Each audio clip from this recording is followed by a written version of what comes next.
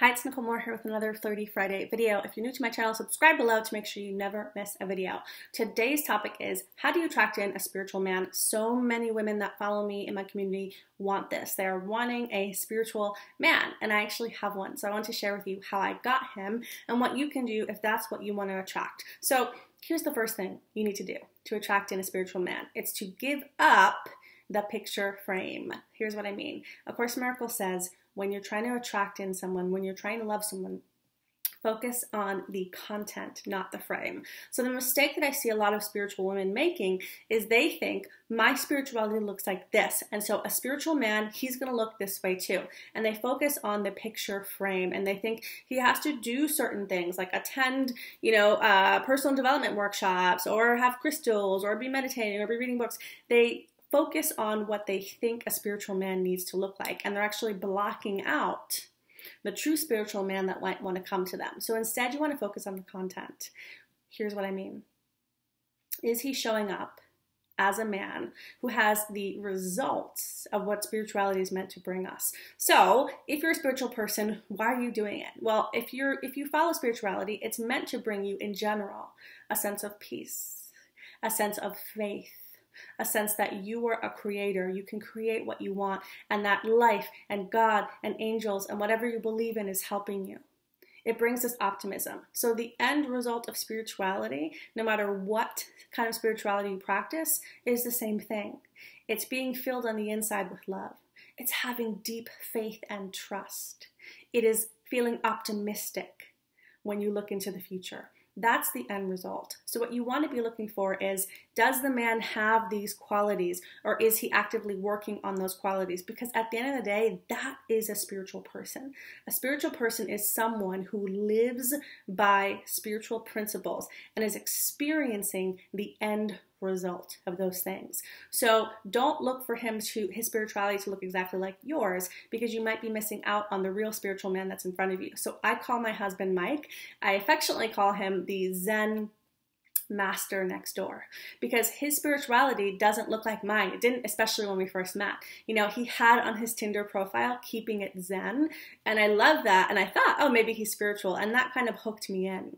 But he doesn't read a ton of, spiritual books like I do, but he meditates every single day, and if he does read a book, he'll implement it like no one I've ever seen. He'll listen to a spiritual video, or we'll go to a workshop, and he actually is implementing the steps and makes a real tangible change.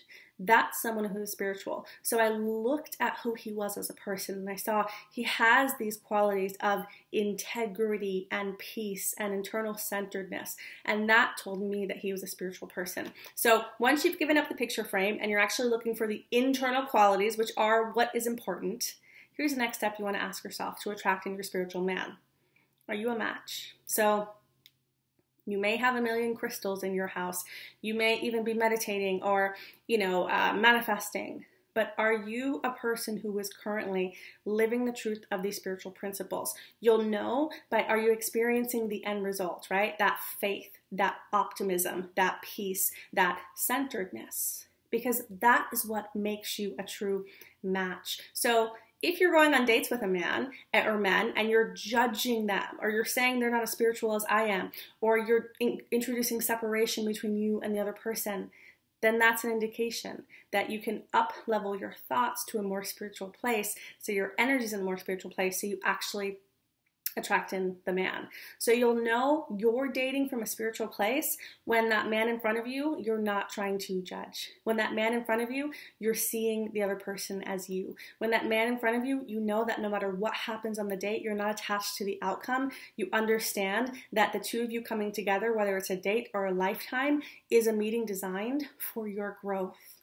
And so you're optimistic and you're positive and you're not hating dating, and you know that life itself is helping you. Can you hear what I'm saying? You can tell by how you're dating if you're actually implementing all the spiritual knowledge that's in front of you that is meant to help you get there. And when you're actually implementing it, you'll feel a certain way, and that feeling is a match for the kind of man that you want. And the third step to attracting in a spiritual man is raising your vibration to love and clearing away the fear. So the more you're actually emitting a love vibration, the more you're a match for the kind of man you want. Remember, you want a spiritual man because you think it'll bring you certain feelings and he'll have certain qualities. And so the higher your vibration is, the less inferior you are, the easier it is for you to say, I want this kind of man, and for you to manifest him in. So I realized along the way that when I wanted a spiritual man at first, the truth is there was a part of me that wanted a spiritual man because I was afraid of getting hurt again. And I thought, oh, if I have a spiritual relationship, then I'm just not going to have any pain. And so I had to let go of that fear of being hurt. And I had to really ground myself in why I wanted that relationship to begin with, from a place of love. And when I did that, this beautiful, amazing, truly spiritual man that my husband Mike is appeared. So to recap, step one is don't look for the frame, because it very well may be different. A lot of men have a different version of spirituality. Look for the content. Is he living the spiritual principles? That's a spiritual man. Is he experiencing the effect of what spirituality is meant to do for all of us?